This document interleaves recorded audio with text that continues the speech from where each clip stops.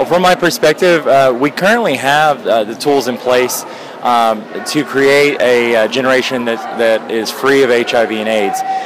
The biggest thing that we have to fight is stigma and to raise awareness. 22 years ago when the conference was on U.S. soil, we were fighting for treatment. Today we're fighting for a cure. So, I challenge each person to be out and proud about your HIV status and to let others know that you don't have to be ashamed of being HIV positive. You can not only live a life, but you can thrive in that life. I'm HIV positive, and if you're out there and you're HIV positive, be out and loud and proud about who you are. That's how we're going to achieve a generation that's free of HIV.